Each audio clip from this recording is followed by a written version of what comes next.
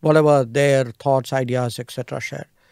Then if you are the experienced operational person, you leave them to figure out how it is done. You take your feedback. You might want to course correct, but he gives you a lot of the space, and which is why I think if you look at the last 7-8 years of Indian foreign policy, we are able to move. I give you why Operation Ganga. I'll give you Operation Dost right now. Yeah, Turkey. Yes, Turkey. The earthquake happened. I think literally in a very, very short time, he wanted to know what are our thoughts. I kind of sent in our thoughts. I very quickly consulted, my people in my own ministry.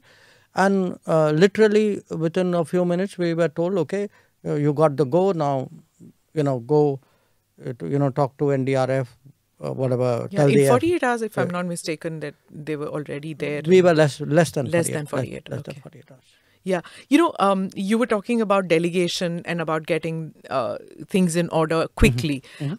We've seen videos of the Cabinet Committee on Security, CCS meetings. It looks like this is the creme de la creme of the cabinet. Everybody getting together, very serious looking, very tough. And you all look like, बहुत पहाड़ टूट पड़ा है, कुछ होने वाला है, कुछ बड़ा. What happens in these meetings?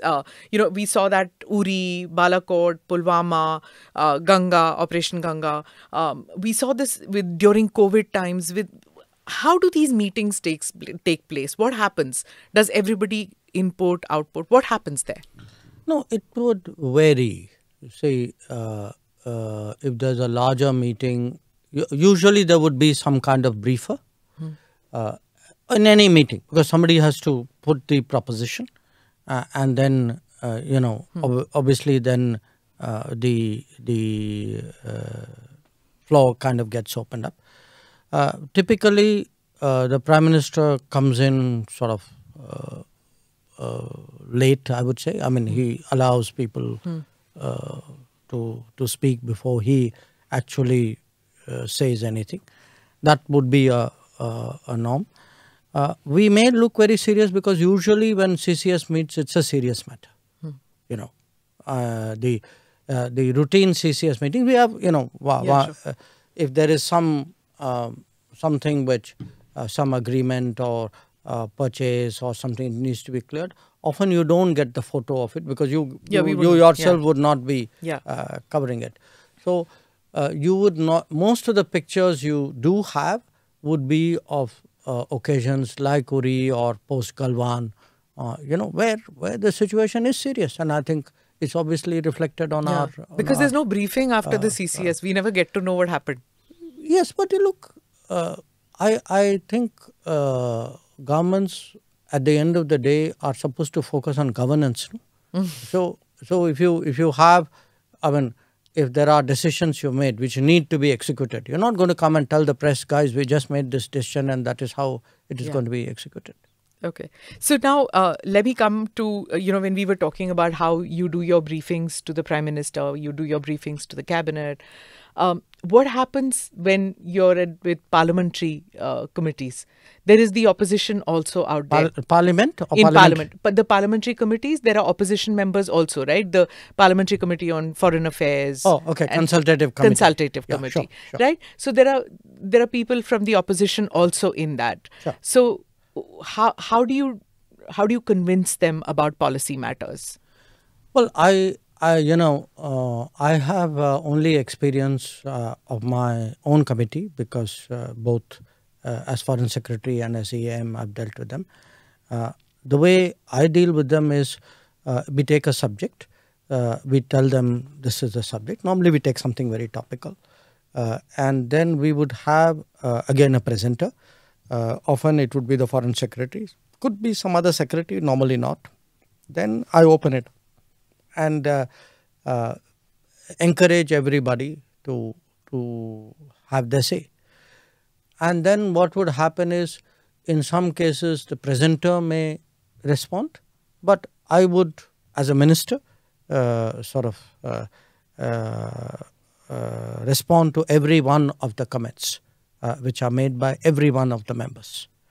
Okay. So my intent of doing that is really, one, to underline to them that we take them seriously, two, not them seriously but their concerns seriously, two, it does help in kind of carrying them along, and sometimes in convincing them, though politics is politics, so sometimes whether they're convinced or not, they would not admit it. Rahul Gandhi didn't get convinced by you. In fact, he said that I think you were. I don't know the exact words, but I think he said that you did not know much about foreign policy matters. You needed to learn a little more. Well, let me put it to you more accurately. This wasn't at a parliamentary committee. In parliamentary committees, we have interacted, but usually what happens in parliamentary committee, I try to keep to myself, so I will not get into it with you either. This, I think, was something he said at some kind of public meeting somewhere. It was that you don't know much about. I think he, look, I cannot vouch for the exact words either, but I think it was probably in the context of China, if I remember right. Yeah, he's not convinced about China. Yeah, but I mean, he thinks that you are opaque about it. I don't know whether it's opaque or whether, there was a sort of a level of knowledge, understanding. I mean, all I can say in my defense is I have been the longest serving ambassador in China. I have been dealing with a lot of these border issues for a very, very long time. I would say, let me put it to you this way. I'm not suggesting I'm necessarily the most knowledgeable person, but I would have a fairly good self-opinion of my understanding of what is out there. Okay. But I mean, if he has superior knowledge, wisdom, I'm always, as I said, for me, life is a learning process. Superior knowledge, wisdom on China. If he has, I'm always willing to listen. Okay. And learn from Mr. Rahul Gandhi on China. If you think that that's a possibility, I have never closed my mind to anything, however improbable it is. Okay. Yeah. All right. 4 years as Foreign Minister of India and 9th year of the Modi foreign policy. What is the report card like? I think it's a very solid report card. Number one, if you look today at our global standing, which is a very intangible measure of success, but it's a very visible measure of success. You ask yourself, 2023, when a Prime Minister of India, in this case Narendra Modi, convenes a meeting, walks up on a global stage, or a conference, how do people react?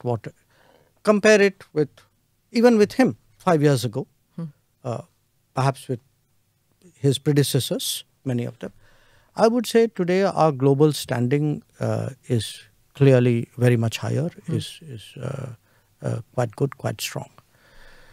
Number two, strategically, I think there is today much greater clarity in our own thinking and in our own operations, and I say that as an implementer of foreign policy, that people know there's a neighborhood first. Neighborhood first means build your connectivity and your contacts, and this is your first priority. Then they know there's an extended neighborhood to the west towards the Gulf, to the east ASEAN, to the South Sagar, Central Asia.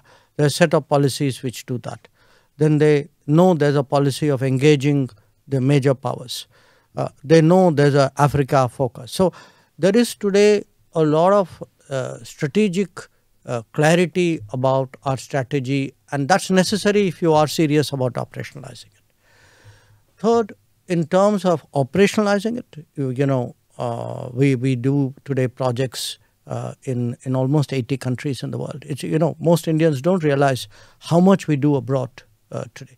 And those are often the test of our credibility.